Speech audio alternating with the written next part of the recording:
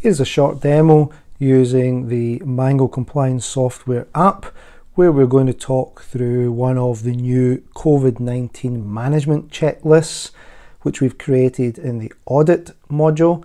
And this allows our management team that may visit a site or a location where they can check and be comfortable that our work site and our employees are following the correct measures. So we go into an audit, hit the plus button, we select the form that we're going to use, which is the COVID-19 management checklist. We may wish to mention here the site that we've gone to, so it might just be that we mention this is our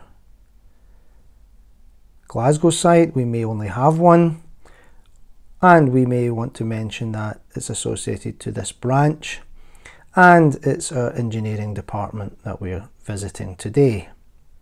We must select who the reviewer is, so it might be this management person that's doing this, maybe reviewing it themselves, or they may be sending it to someone in the compliance team that will gather the information associated to this and allow them to run reports.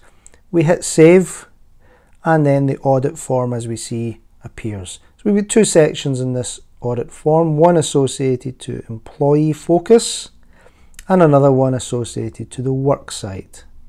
So this is effectively a compliance check by a manager walking around the sites, or a supervisor. Have all employees completed their COVID-19 personal health review? So we can check this on our Mango system to see that all the people that are signed on in the site have completed this. So we may say yes. Are all workers clear on how they will travel to work in line with the government or company guidance?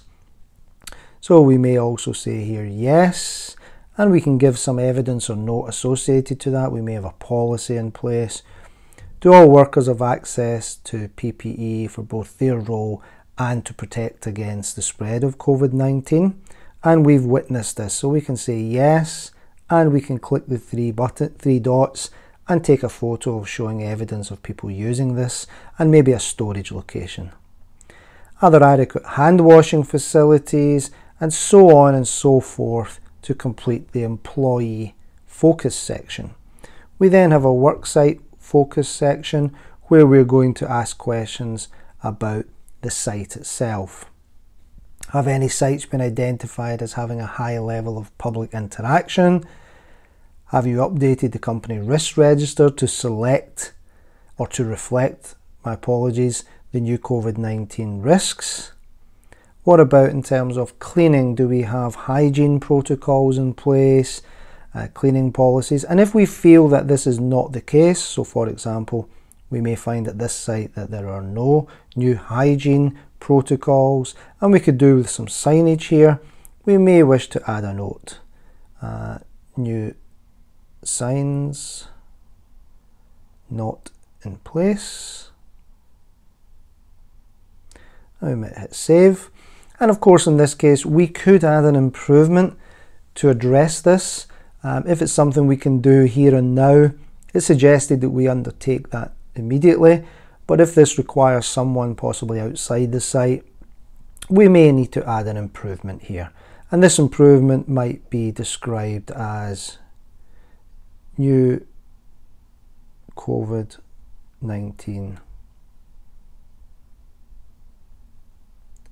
posters, and we might say that this is associated to the Glasgow ABC site.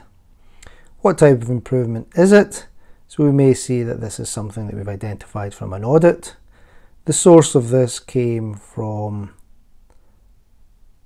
myself, and I select the person who identified this, the date that I identified it, and some details. So here I'm going to instruct someone, please ensure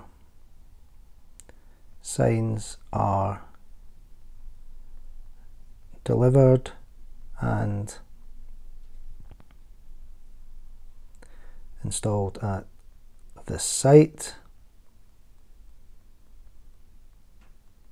with communication to all workers. Identify who the coordinator is, so I may say here that I know the coordinator for this is this individual. And once I've completed that, I hit save, and it will add this improvement associated to this particular audit question. Once I've gone through and completed the full audit questions, I hit save, and hitting the three buttons at the top, I select sign off, and this audit form now